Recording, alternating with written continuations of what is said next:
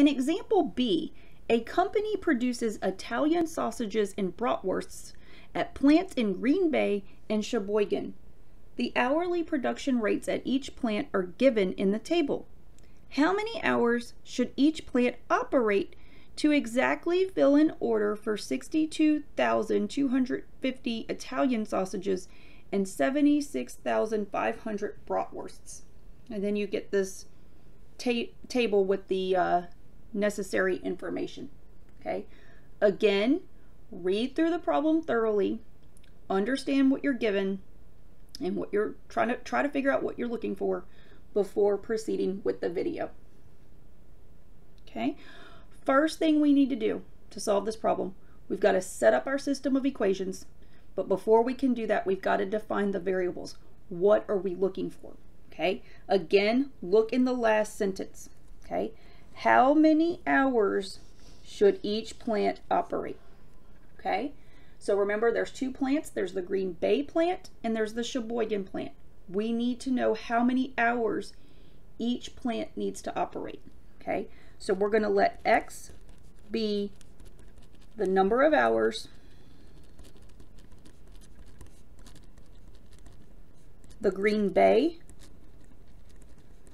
plant should operate.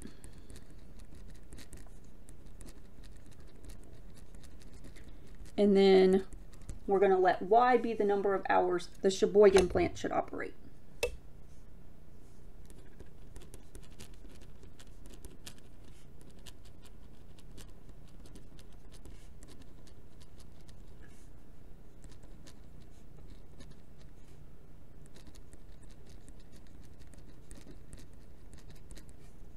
All right, so those are our variables. Okay, so now we need to set up our system of our two equations. Since we have two variables, we're going to need two equations. Okay, so again, what else is circulating in the problem? The variables took care of Green Bay and Sheboygan. What else do you see in the problem? Okay, well, I see the other two ideas of Italian sausage and bratwurst. Okay, so that's where the equations are going to come from. Okay, one is going to come from Italian sausage. The other one is going to come from bratwurst. Okay. All right. So we're going to go back through the problem. Okay. And we're going to first start with the Italian sausage. Okay. And try to figure out, underline all the information that we need for Italian sausage. Okay. All right. So what we know from the written part is that the order needs to have 62,250 Italian sausages. That the order has in it, and then if you look at the table, that's where you have a lot of the numbers here. You need to look at the Italian sausage column. Okay, so remember what this table is telling you. The table is telling you the hourly production rates at each plant. So what this is saying, this is an hourly rate. The Green Bay plant can make 800 Italian sausages per hour. Okay, and the Sheboygan plant can make 500 Italian sausages per hour. Okay, it's an hourly rate. Okay, so again, the Italian sausages are going to come, some are going to come from Green Bay, some are going to come from Sheboygan, but the order has to have a total of 62,250 Italian sausages. Okay, so that's going to be the right side of the equation. Okay, so again, on the left side, we're going to be adding the amount of Italian sausages from Green Bay plus the amount of Italian sausages that come from Sheboygan. Okay.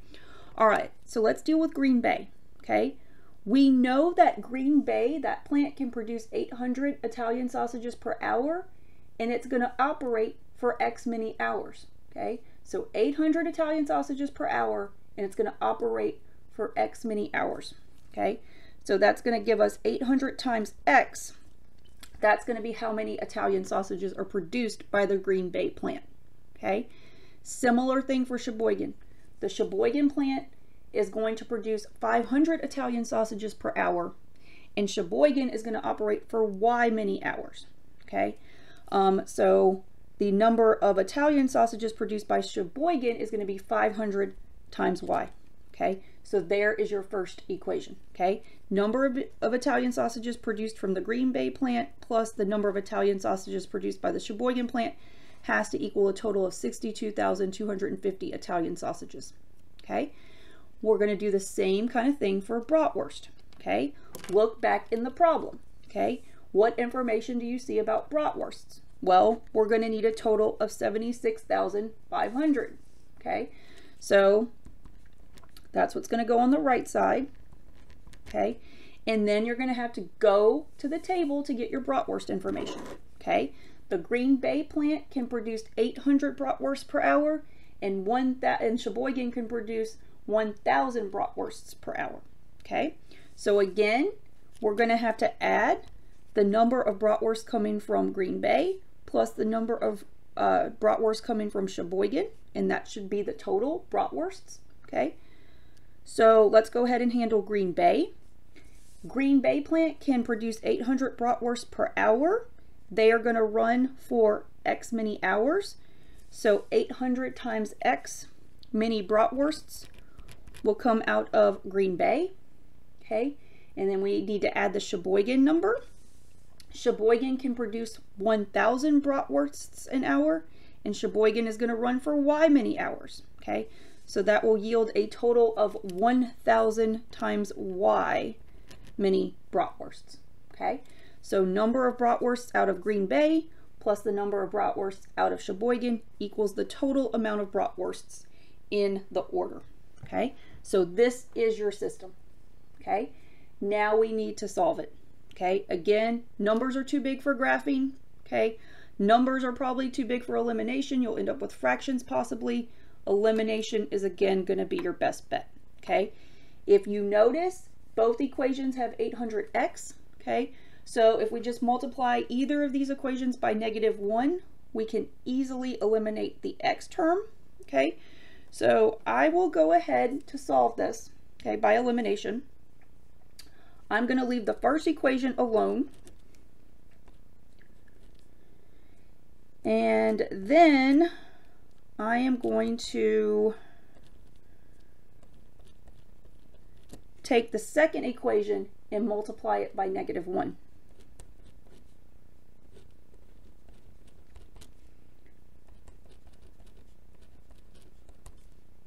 All right, so let's see what that gives us.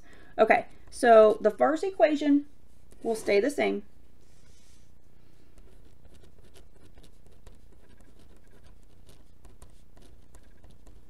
And then we're going to multiply the second equation by -1, so everything will turn negative.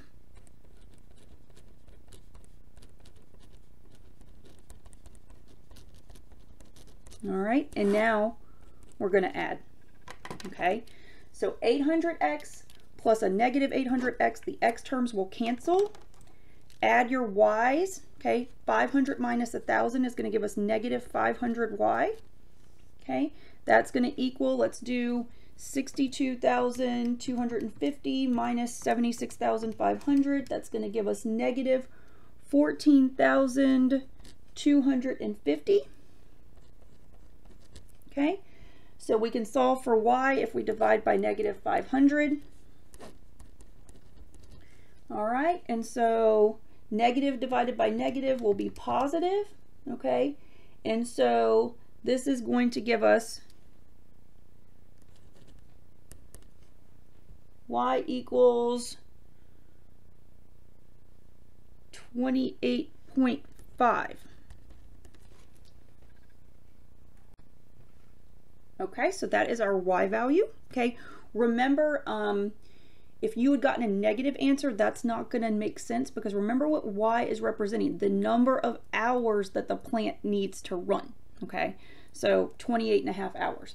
All right, let's go ahead and get the x coordinate. Okay, so I'm going to go up here. Remember, with elimination, we need to take this value and plug it into one of the original equations. It does not matter which one.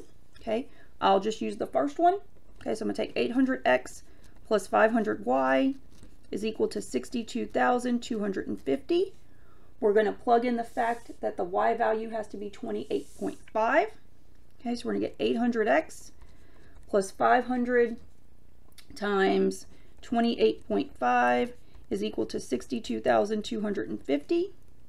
Okay, and all right, so now we can solve this for x. So we're going to get 800x plus, let's do 500 times 28.5. That's going to give us 14,250 is equal to 62,250. Okay, so we want to isolate the 800x, so let's move the 14,250 over.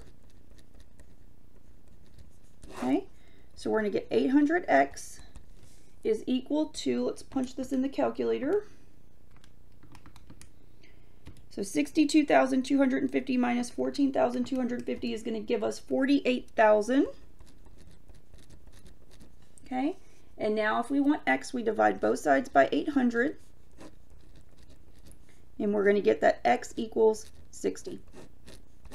Okay, so here is our solution to the system. Okay, x has to be 60, y has to be 28.5. Okay, and again, since this is a word problem, you need to write down the answer in terms of the original problem. Remember, x represented the number of hours the Green Bay plant should operate, and y represents the number of hours the Sheboygan plant should operate. Okay, so to fulfill the order, I'm going to write the answer out here. So to fulfill the order, the Green Bay plant should operate for 60 hours and Sheboygan should run for 28.5 hours. And that is your answer. You may have thought that 28.5 was a weird answer because you got a decimal, and you may have thought, oh, half of an Italian sausage or half of a bratwurst. Nope. Remember, the variables are representing number of hours. Okay, so 28.5 hours is a sensible answer. Okay, so that is how you set this problem up and solve it and interpret it.